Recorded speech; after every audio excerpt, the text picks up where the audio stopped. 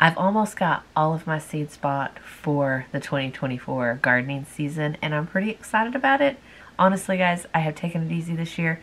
I have bought probably less seeds this year than the last 5 years, maybe 4, 5 years. But let's just get started because that's what you're here for. So I went to the Dollar Tree. I'm just going to start off. I went to the Dollar Tree and I bought some seeds. And I grow a lot of things from the Dollar Tree, and they usually are pretty fantastic. They have good germination rates. In fact, I've bought lavender from the Dollar Tree, in my gardener, Baker Creek, somewhere else, I cannot remember. And thus far, every year, and I've done this experiment several years in a row, I've always had better germination rate with the Dollar Tree seeds. Now, however, I have terrible luck with lavender and I kill it. It gets this big. I don't know what happens. It's probably me. I plant a lot of seedlings because a lot of them die. I mean, that's just it, guys. So, Dollar Tree is a great place. And I got these like little marble peas. I have never grown shilling peas, and I thought,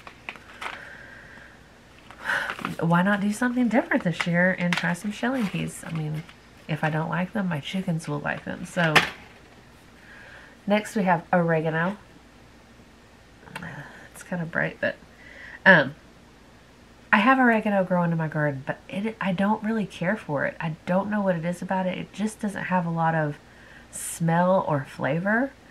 So I got a couple different kinds of oregano from different places just to try out and see if that is better. I don't know. We're just experimenting. So oregano, and these packages, these were $1 a piece. So I also got some cayenne pepper. Cayenne pepper is very medicinal, so I thought it would be good to grow. 25 cents, you can't beat it. And then I got some snapdragons. I love snapdragons. My kids love snapdragons because they love to take them off and pinch them like this. I will show you this summer if you've never seen it. It really looks like a little dragon, like open its mouth. It's the cutest thing. But I actually got 2 packages of these, and I hear they're deer resistant. We're gonna find out. I have a bed that I'd like to put them in. And then I got 2 of these packages of mixed color petunias. And these are just going to go in some hanging baskets. Alright, that is it for the Dollar Tree seeds. Up next we have Walmart seeds. I went to Walmart. I wasn't going to buy any seeds, but they were just calling to me, so I had to go check them out. And of course I found some beautiful petunias. I'd like to get seeds from a couple different places just in case I have poor germination with one. And also I have a seed buying problem. I'm a collector. I'm a collector of seeds. So you never know. I also got oregano to try it out. I have really been wanting to grow rutabaga for a long time, so got some black-eyed Susans. This is also a super medicinal plant. I've always wanted to try passion flower, but I've always just been afraid because I live in a really cold place. And honestly, okay, the package, if you just read the back of the package, it says, "Only for the intrepid and patient gardener. This flower is a treat, but one that can be tricky. Germination varies from 14 to 365 days depending on conditions." That has always like totally freaked me out, and I've been terrified. But I see people growing it all the time on the internet, and I think, I mean, it's $2 and I'm going to give it a try. This is a wonderfully medicinal plant. It grows on a vine. Hopefully I can grow it and show you guys. It's really good for anxiety. Also, we got these double hollyhocks. Oh, can you see? They are lovely. Hollyhocks are also medicinal. They're in the marshmallow family. And just beautiful, and I have an idea where I want to grow these. Excited. And then some dark opal basil. And that is my Walmart haul. Alright, up next is In My Gardener. This is the In My Gardener seeds. A lot of these are seeds that I've already planted before that I just needed more seeds, because the last couple years I have not been really vigilant in saving a lot of my seeds for like peppers and tomatoes and things like that. I have been saving a lot of flower seeds because I want to grow a lot of flowers. It's just kind of an obsession, but I have gotten really lax in saving seeds. But this year, I think is a great time to do better.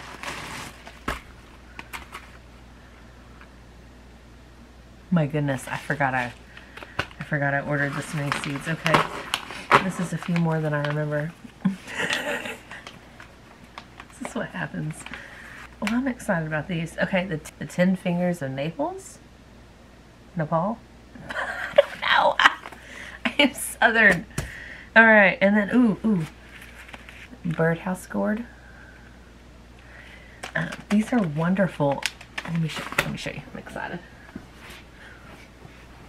So I grew these and I got one to grow full size. I have a really short season here, so growing things like gourds like this to maturity is kind of hard. But I am about to turn this into a bird house for my garden, and I'm super excited. So yeah, no, stay there. Cool.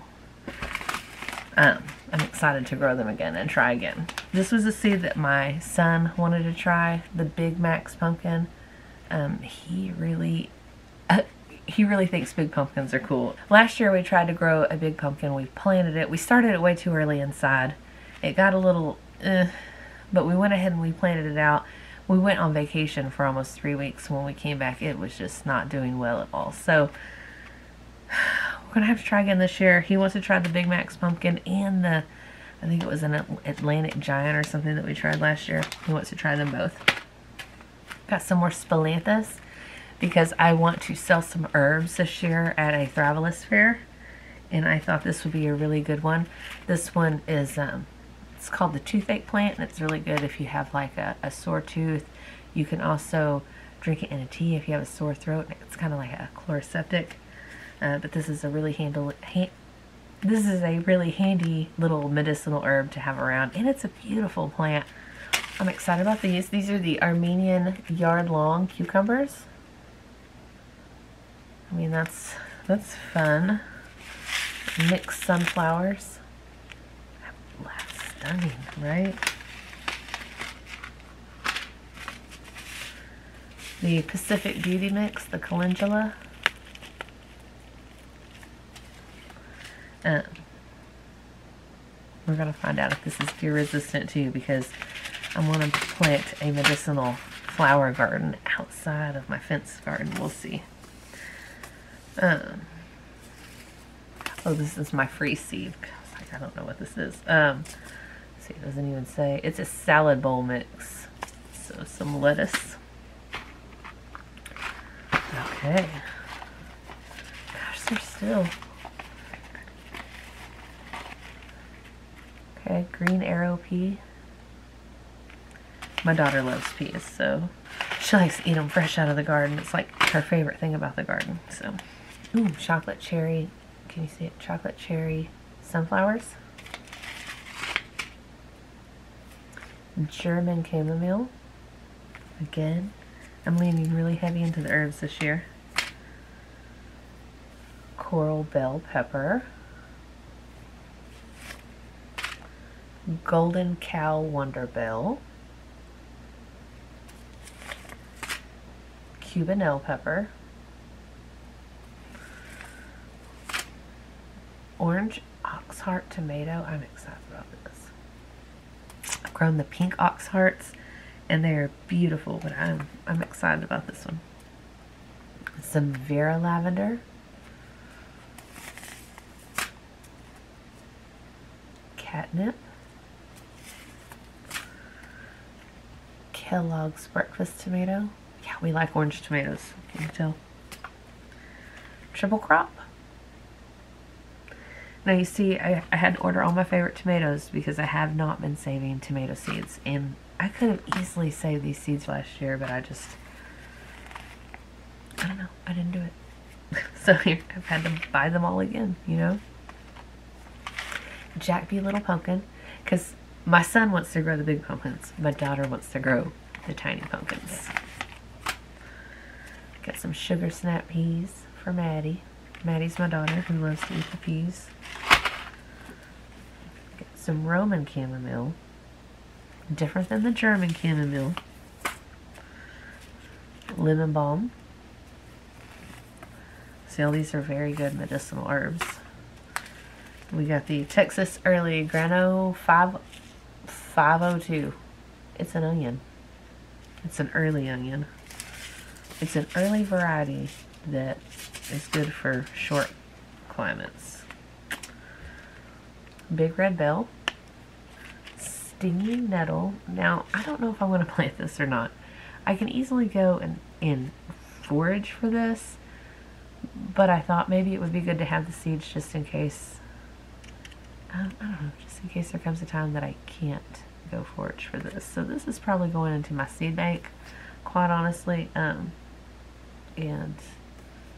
I will just go out and forage for some stinging nettle. Save that. And then we got the last one here is the North Georgia Candy Roaster Squash. It's kind of exciting. Alright, so there is the M.I. Gardener. I didn't remember ordering that many, but I guess there it is. Fruits of the pudding, there they are. Alright, and last but not least, there's one more. This is Baker Creek, y'all. I love it. Man, this makes me so happy. Smile. You've got seeds. I love it. Getting seeds really does make me smile. Okay. Alright, first we'll get, the free seed. The free seed is a lettuce. It's a Merlot lettuce. Okay. And then we got some Dr. Witchies, White Cheese, Dr.